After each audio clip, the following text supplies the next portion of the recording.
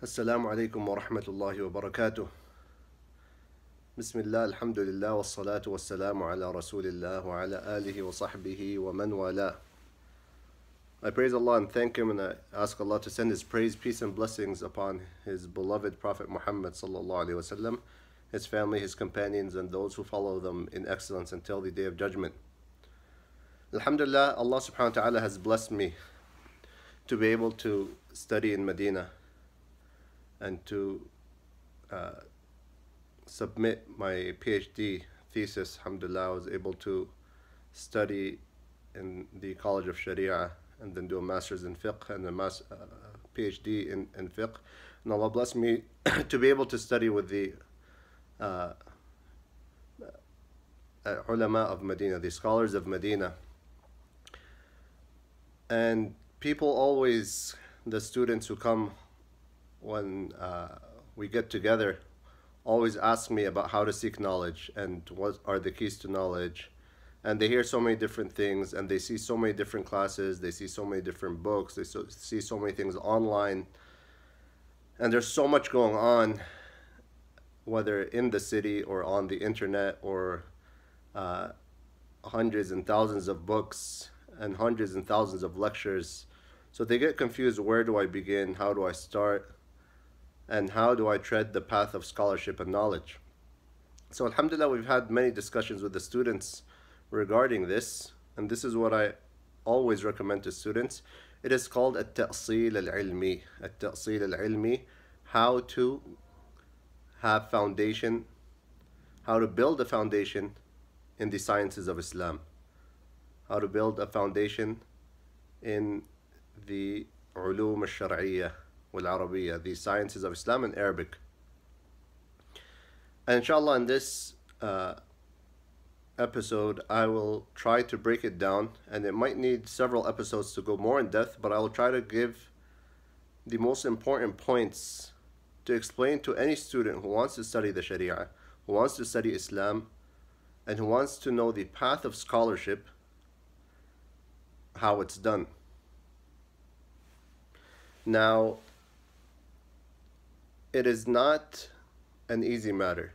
It will take work. It will take a lot of hard work. It's not going to be by reading a few books or reading a few articles or listening to a few lectures. That is not the way at all to tread the path of scholarship and to gain ta'sil ilmi, foundational knowledge. Rather, it will require a lot of work and dedication learning Arabic, memorizing the Quran and a lot of the mutun that the scholars have written, and understanding them properly, and following a step-by-step method in the different Islamic fields. It takes many years, but it will bring its fruit, and this is the way that the scholars of the past have followed, and there's no other way that I know of that can bring about scholars. So let's begin with the issue of seeking knowledge.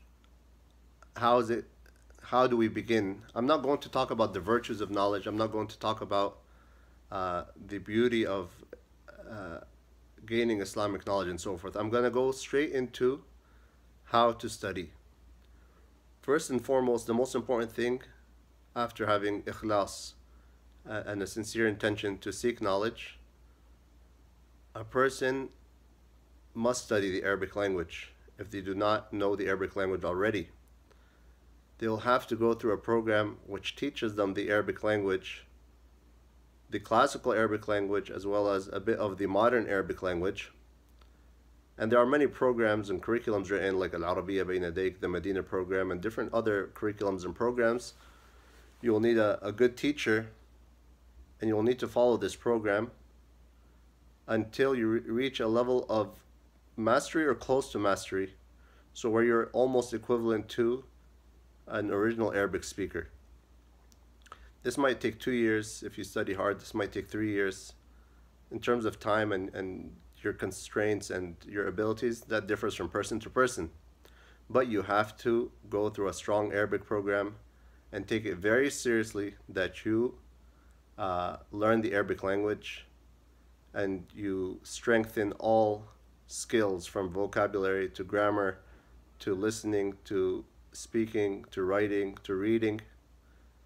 All of these skills are very important, and it will continue with you. You will continue developing these skills as you learn Islamic sciences. But you do not want to get into the serious studies of Islam until you have mastered or are close to mastering the Arabic language, where you can listen to, for example, a lecture by an Arabic, a Muslim scholar, and understand it 100% or 90+%. This is where you want to get to. You might have a difficulty with 1 or 2 or 3 words, for example, but you won't have an issue. You want to get to the level where you can be reading any classic book in Islam, whether it's in tafsir or hadith or aqidah or fiqh, and at least understand the modern commentaries or some of the classic commentaries. So you want to be able to reach that level where you can read correctly and listen and understand, and you're able to write and take notes and so forth.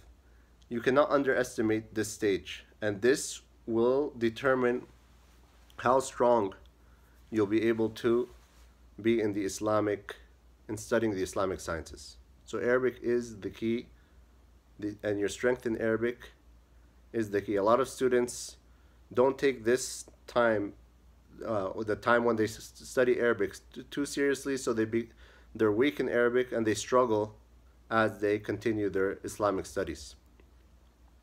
So take your time studying Arabic and mastering it, and it will always be to your advantage. After that, after studying Arabic, you want to break the barrier of memorizing. And if you're able to break that barrier of memorizing while you're studying Arabic, that's even better.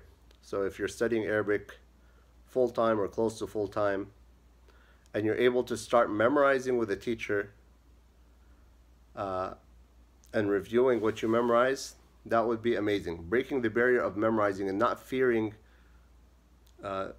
memorization of anything is very important. A lot of people from the West are afraid to memorize. They say, I can't memorize, only Arabs can memorize.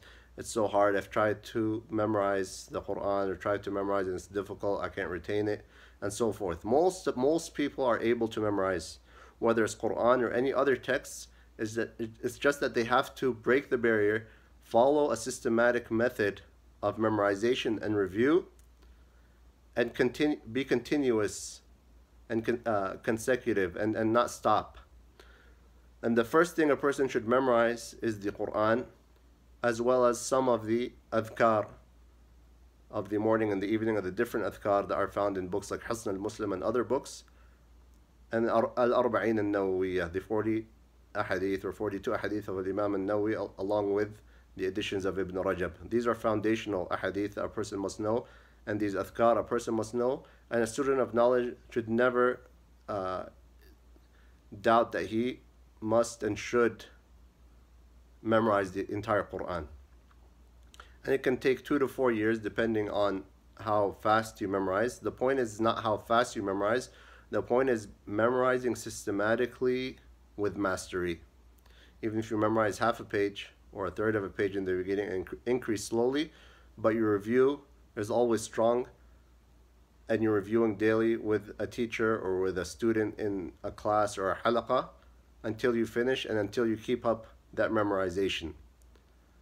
While you're memorizing the Quran, or while you're memorizing the adhkar, or while you're memorizing Arba'in Nawawiyah, you want to use that opportunity as well to increase your Arabic vocabulary. So when you memorize half a page of Quran, you will try to take those words in the Quran and understand their meanings in English at least. So for example, Alhamdu Lillahi Rabbil Alameen, you'll know what Al means. What is Alhamdu?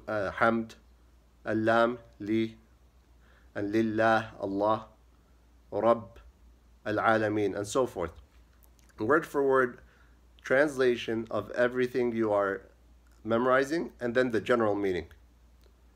So word for word of Alhamdulillahi Rabbil Alameen, and the general meaning, all praise is due to Allah, for example. When you do this throughout the entire Quran, you'll build a lot of vocabulary which will help you later on as you're learning Arabic and as you study the Islamic sciences. Likewise, when you study the 40 hadith of An-Nawawi or the Adhkar in Hisn al-Muslim or any book of Adhkar, you will memorize each dhikr that you do or each hadith that you do, that you memorize. You will understand every word that you're memorizing and the general meaning of the hadith or the dhikr. So breaking the barrier of memorizing and realizing that as a student of knowledge, you will have a time in your day where you will be memorizing something and reviewing until for the rest of your life. It doesn't end, because you have the Quran, and then you have the hadith of the Prophet ﷺ. Then you have these short mutun, beginner texts called mutun in the various Islamic fields. And then you have advanced mutun, which are longer Islamic texts in the various Islamic fields. And then you have Arabic poetry, which is also important and strengthens your Arabic and your understanding of the Quran and Sunnah. But in a systematic way and prioritizing what's most important, a student of knowledge will begin with the Quran and begin with memorizing along with it the Adhkar of Hisn al-Muslim and the 40 hadith of An-Nawawi. While they're learning Arabic or after they learn Arabic, preferably if they can do both at the same time and use the memorization of the Quran and memorization of the Adhkar and Arba'in Nawawiyya as a way to strengthen their Arabic, that would be ideal if they are able to. If they're unable to and they need to study Arabic first and then begin a memorization program of the Quran and the Arba'in Nawawiyya and the 40 hadith, that's fine as well. After a person finishes that stage, and it might overlap with a person's studies, but preferably a person can get that out of the way so that they can after that review and focus on gaining ta'sil, foundational knowledge. So here a person now learned Arabic and they memorized the Quran and know word for word meaning of the words of the Quran and Arba'in Nawawiyya and the Adhkar. Now they are going to get into the Islamic sciences. The Islamic sciences are of two types, maqasid and ulum ala. Maqasid are goals in and of themselves. So learning the Quran and its meaning is a goal. Learning the ahadith and their meanings is a goal in itself. Learning the rules of fiqh is a goal. Learning the rules of or the aqidah is a goal. Inheritance is part of fiqh. It's a goal. The adab, the etiquettes and manners of a Muslim and so forth is a goal. As for the ulum al-ala, which are tools that help you understand and help you understand the language of the ulama and give you the tools to be able to arrive at a conclusion and be able to derive a rule or to know the stronger opinion, these are called ulum al-ala. And in Arabic we have, for example, al-nahu, Arabic grammar, and i'rab, al-sarf, which is morphology and how the word changes into different formats. One word like hamida can have so many different words. The past tense, the present tense, the future tense, the subject, the object, and so forth. All of this is studied in sarf. So you have hamida and then hamid and mahmud, hamida yahmadu hamdan, and hamid and mahmud, and muhammad, muhammad, and so forth. You have all of these different forms of a word, whether it's fi'l madi, mudari', amr, masdar, ism fa'il, ism maf'ul, ism zaman, ism makan, and so forth, which help you expand your understanding of the Arabic language, and that one word becomes 50 words all of a sudden through sarf. You have balagha, Arabic eloquence, studying the sciences of eloquence in the Arabic language, a very important subject that is studied. Arabic vocabulary. There are books for building your vocabulary, giving you synonyms, giving you the most important words to memorize and so forth. There's a whole program for that. Imla, how to write properly in Arabic, because sometimes it's difficult with the rules of Hamza and the rules of Alif and so forth. A student needs to understand the rules of writing in Arabic correctly. And we see mistakes from even adults in writing Arabic because they don't know the basic rules of Imla, or how to write properly in Arabic. They might be able to write, but when it comes to the Hamza at the end or in the beginning, they won't know where to put it, or in the middle. We have also the poetry, which helps, Arabic poetry, which helps the student understand the Quran and the Sunnah. The companions and those after them used to memorize a lot of poetry. Aisha radiallahu anha used to memorize thousands of lines of poetry, because this would aid them, this was their culture, and this would aid them in understanding the Quran and Sunnah, because they came in the highest forms of eloquence of the Arabic language. So these are some of the sciences in the Arabic language which aid a person in studying Islamic sciences. The stronger you are in Nahu and Sarf and Balagha and Arabic vocabulary and so forth, you'll have less of a hard time understanding the ulama, especially when they speak about these issues, or when the ayah or the hadith or the ruling has to do with the meaning of a certain harf, ila or an, the ba, for example, or a nahu rule, or a sarf rule, or a balagha rule. These come up a lot in tafsir, they come up a lot in the commentaries of hadith, they come up a lot in commentaries in aqidah and fiqh.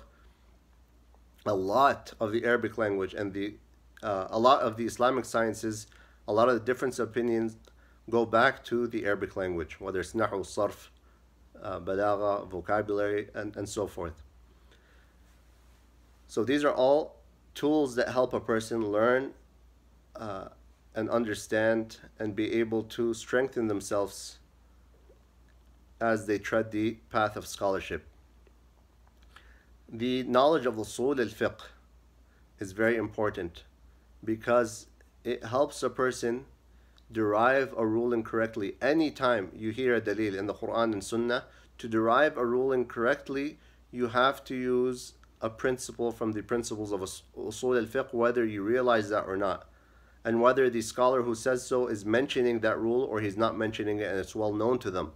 Every single ayah, every single hadith, if you want to derive a rule correctly from it, you need a principle from usul al-fiqh. These are the principles that allow you to correctly derive rules from the texts.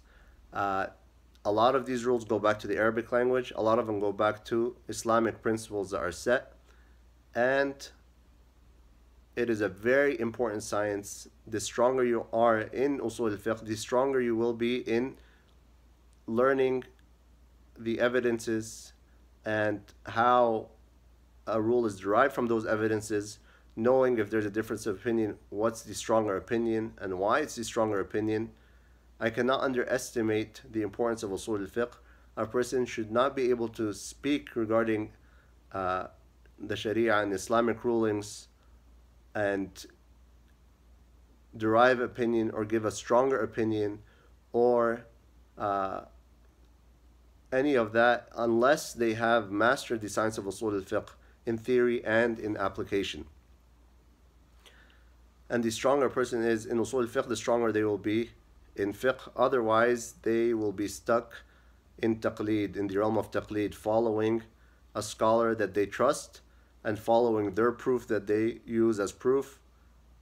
They will never be able to properly know which opinion within a madhab or outside of a madhab is stronger, because they don't have the tools. It's very simple, and this is something that is well known amongst all scholars, and there's no doubt about this amongst the scholars of Islam.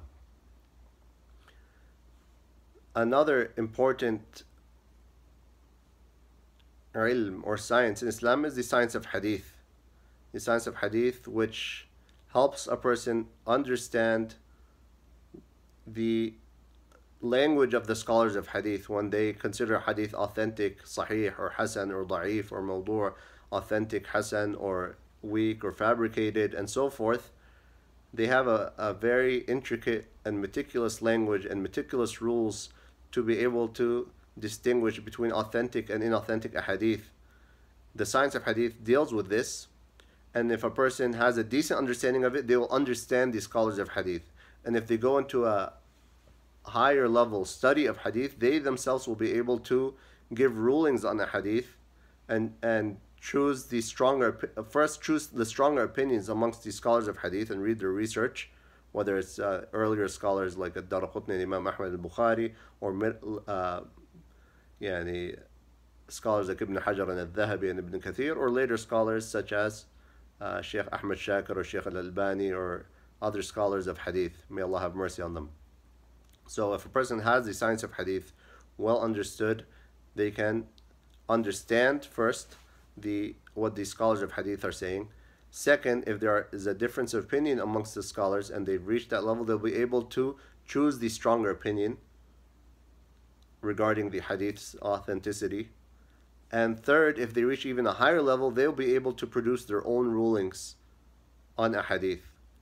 Even though they must benefit from the scholars of the past and what they have said regarding the hadith, but they will be able to reach that level of scholarship of hadith if they study enough and they study properly the science of hadith and they practice it enough.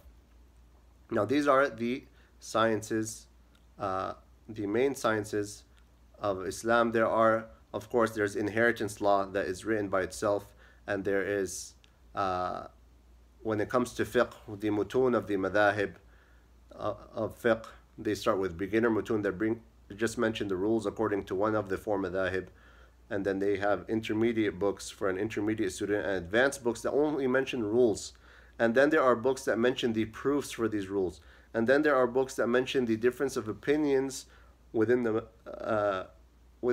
madhab, and there are books and their proofs, and there are books that mention the difference of opinion amongst all the madhahib and mention their proofs and the proofs of the other madhahib, and there's a whole debate, an academic debate that goes on in these books of higher khilaf, where they mention the difference of opinion amongst the ulama. So for example, in the Hanbali madhab, you have a beginner book like Umdat al-Fiqh or Akhsar al-Mukhtasarat. You have an intermediate book like Dalil al-Talib or Zad al-Mustaqni' or Umdat al-Talib, and you have an advanced book like Al-Rawd al-Murbi', Muntaha al-Iradat, and even more advanced like Al-Iqna', which mention pretty much rules.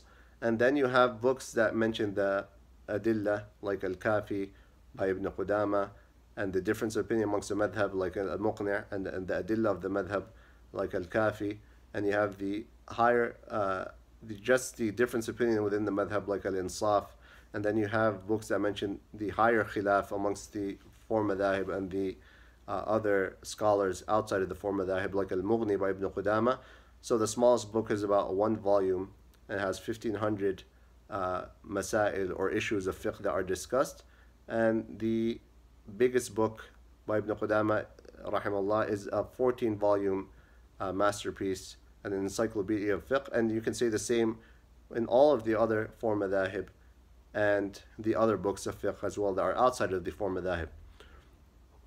Then you have with the madhahib, along with the madhahib, you have the usul of that madhahib, usul al-fiqh. You have qawaid fiqhiyya books, fiqh maxims that deal with that madhab's principles of fiqh or maxims of fiqh, which are also very important after studying a madhab, to study those fiqh principles or fiqh maxims or al-qawaid al-fiqhiyya.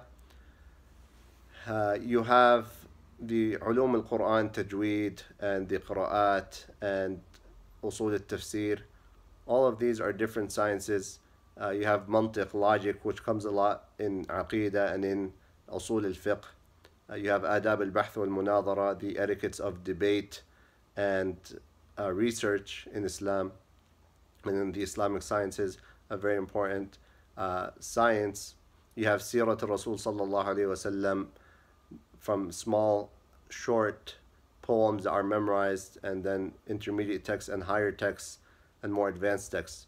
So you always have in all of these fields a beginner book, an intermediate book, an advanced book. Now, what a student wants to do is start taking one metin at a time and memorizing it and understanding it with a teacher. And a person might say, that's so much and that's so difficult. And we forgot to mention Aqidah. Of course, it has its own books and mutun that are basic, intermediate, advanced, and then encyclopedic books and refutations. A person wants to start studying the small mutun, going through a small metin that they memorize, which is a small text in the different sciences. So they'll, for example, start off with Nahu, with a book like Ajrumiyya or the poem of Ajrumiyya, and then in Sarf they can start with Bina al-Af'al. In Balagha they can start with Mi'at al-Ma'ani or Al-Jawhar al-Maknoon, or in Usul al-Fiqh, Nazm al-Waraqat or al-Waraqat, and in Usul al-Tafsir, Muqaddimah في أصول التفسير by Shaykh al-Islam ibn Taymiyyah, or the Muqaddimah of Ibn Juzay's علوم التسهيل, which is his tafsir. The Muqaddimah is in علوم القرآن, a very beneficial book in علوم القرآن. In Aqidah, they can start with the shorter mutun in Aqidah that they'll memorize and study. For example, Usul al-Thalatha or Kitab al-Tawheed, and then Aqidah al-Wasitiyya, and Lum'at al-I'tiqad, and then al-Tahawiyya. These are all books that are to be studied in a certain order. In fiqh, you have a short method like Umd al-Fiqh or Akhsar al-Mukhtasarat that you would just study and understand, memorize and understand that book without going deep. So when you do that with all the different sciences we mentioned, that level 1, and you memorize it and you go through a basic, simple sharh with a teacher without going in depth, very important not to go in depth in the beginning, and go make a full round with all the Arabic and Islamic sciences that I mentioned, memorizing in each metin, in each science, one metin, and making that your foundation, then you have gained a strong, solid foundation in that ilm. And a lot of those ulum will need practice, like Nahu and Usul al-Fiqh and Sarf and so forth. It will need practice, not just learning the rules, but applying them through I'rab or through Sarf or practices, and through Usul al-Fiqh practice and so forth. So preferably when you go through this stage, you will also try to do as many exercises with your teacher as you can. Once you finish a full round of all these sciences, then you go to a level 2, where you will read an intermediate book in all of these sciences, taking it one by one or two at a time, whatever you're able to, but with mastery and focus. Then if you finish the level 2 program, you would go to an advanced level, and you would memorize at the advanced level. So you want to memorize something for a beginner that's short, and something after, if you do that for all the beginner classes, then study the intermediate level without memorizing, then study the advanced level and start memorizing those mutun, and you'll have to prioritize what's most important for you to memorize. Because having ta'sil is based on two main pillars: memorizing and understanding. Memorizing a metin and understanding that metin. Once you do that for any science, then you have a strong foundation in that science. So for example, in Nahu, all the rules of Nahu revolve around the following books. As a beginner, the rules of Nahu would be in Al-Ajrumiyya, then Mutammimat Al-Ajrumiyya, then Qatr al-Nada, in terms of the rules. And in terms of I'rab and all the special rules of I'rab, you'd find them in Nuqtat al-I'rab by Ibn Hisham, Qawaid al-I'rab by Ibn Hisham, and then the advanced level for Nahu would be Alfiyat ibn Malik, a simple sharh, then an advanced sharh, and then in terms of I'rab, Mughni al-Labib by Ibn Hisham. So this is just looking at Nahu, for example. they're the same goes for all the different fields. They have a step-by-step program, whether it's 3 books or 5 books or 6 books, that will give you the most important details and in a step-by-step manner, where you're getting a little bit the most important things at the beginner level, then more things at the intermediate level, then more things at the advanced level. And then after that, if you want to specialize and become a master of that science, you can now read freely in any of its books. So if you reach that level of Alfiyat ibn Malik in Nahu, you have all the foundations needed to read on in Nahu. Likewise, if you reach that level of Mughni al-Labib. If you reach that level, if you go in fiqh, for example, through أخصر المختصرات, عمدة الفقه, زاد المستقنع, الروض المربع, then you are free now to read the books of the Hanabila, the more advanced books like Al-Kafi and Al-Mughni and Al-Insaf and Al-Furu', and you can become a master in that field. But before that, that level 1, level 2, and level 3 will give you foundations. Now, if you want to know where you are as a student of knowledge, ask yourself where you have reached in all of those sciences. So if you did not study Ajrumiyya in Nahu, then you're, or something at that level, then you're at a level 0 in Nahu. If you study Ajrumiyya, you're at a beginner level. If you studied Mutammat Ajrumiyya and Qatr al-Nada, you're at an intermediate level. If you studied Alfiyat ibn Malik, you're an advanced level in Nahu. Now, for example, say, and when I say, yani, you studied, you've memorized, and you've mastered, and you've understood what's to be given at that level. You say the same thing for Sarf and Balagha and Usul al-Fiqh and Mustalah al-Hadith and Fiqh and Hadith and Tafsir and so forth. All of these sciences have a step-by-step book. Alhamdulillah, there's a great website that has gathered all of this information and gathered all the mutun that a student of knowledge is recommended to study in all of the fields, what's to be studied at a beginner level, what's to be studied at an intermediate level, and what's to be studied at an advanced level. It's called Takween al-Rasikhin, takw.in. Now it gives you all the audio shuruh and the written shuruh or commentaries of these mutun as well as the actual texts, but it will give you a guideline and a map as to what needs to be done to reach that level of Islamic scholarship. Now the issue is, a lot of students who go to the Jamia or to go to study in an Islamic university, they learn Arabic in 2 years quickly, and then they're thrown in the deep end in one of the colleges of either Sharia or Hadith or Quran or Arabic or Da'wah and Usul al-Din, and they're reading advanced books in all of in their specialty. So they're reading advanced books in Sharia and Fiqh and Usul al-Fiqh. In Arabic, they're reading advanced books in Balagha and Nahu and so forth. And in Hadith, they're reading advanced books in Mustalah al-Hadith and so forth. And in Aqidah as well as Ulum al-Quran. They're jumping into the deep end, and they will realize that they are not memorizing and they're not having strong foundations in the different Islamic sciences. What that produces, it gives a person keys, it gives a person exposure, it gives a person an idea of what's out there, but it does not give them mastery. It does not give them mastery.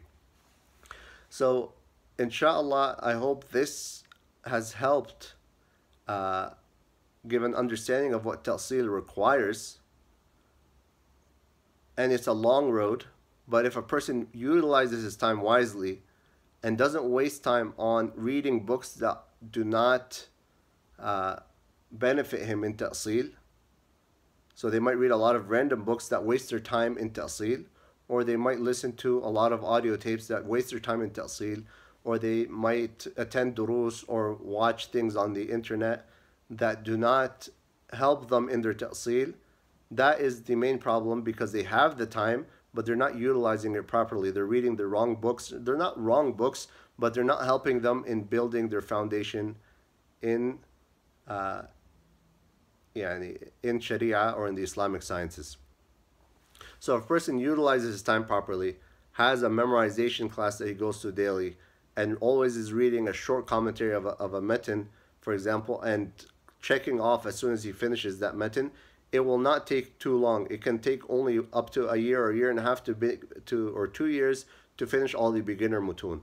And it can take 3 years to finish the intermediate mutun, and it can take 5 years to finish the advanced mutun, and that's 5 plus 3 plus 2, which is 10. In 10 years, you can have somebody who is ready to become a scholar in any of the fields that he has reached an advanced level in, and he'll be a very, very strong student of knowledge who understands when he reads, who can choose the stronger opinion, who can derive correct opinion if he follows a system properly, if he has teachers and access to teachers who can help him in the beginning and in his intermediate level and his advanced level. So it is important that he has a memorization program, a short commentary that he reads to a specialized teacher, and he goes to those teachers when he has problems or when he does not understand something, and those teachers should be helping him and guiding him. So you have to tailor your own program to be able to fulfill these goals that I just mentioned, or to fulfill these means that will give you what is needed to become a scholar bi'idhnillahi ta'ala. Now a person might say that's too difficult, or it's going to take a long time, or I won't be able to, and so forth. That's fine. Even if you do not reach that level, you know where you stand, and you know what you know, and you know what you do not know. Each science, you know your level. Is it a beginner, intermediate, or advanced, or a specialist? And you always can, if you have strong understanding of the Arabic language, you can summarize to your community and to whoever you're teaching. You can summarize the works of the scholars. Alhamdulillah, a lot of the scholars, especially the contemporary scholars, have broke down and made the Islamic sciences easy.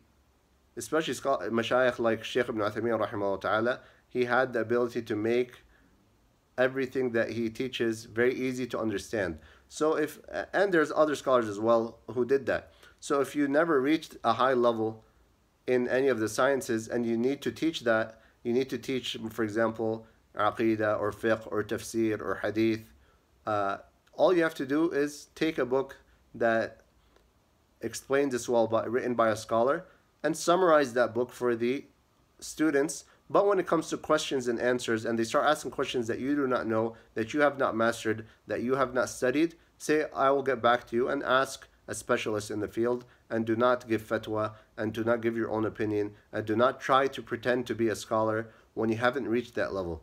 And this is an issue of honesty with yourself and honesty with the Muslim community, that you know your level. There's not a single problem with you reading to them a book or summarizing a book written by scholars and giving them what those scholars say. And if they ask questions that you have not come across and that you do not have a direct answer to, that you refer them to the scholars and that you get them back to the scholars. Inshallah, we'll end with this, and hopefully in the future we'll be able to record lectures on how to memorize the Quran, how to memorize the mutun, how to study fiqh in depth according to one of the four madhahib, and a discussion on studying fiqh through a madhab versus any other method, as well as anything else that will help the students of knowledge in their track of seeking knowledge.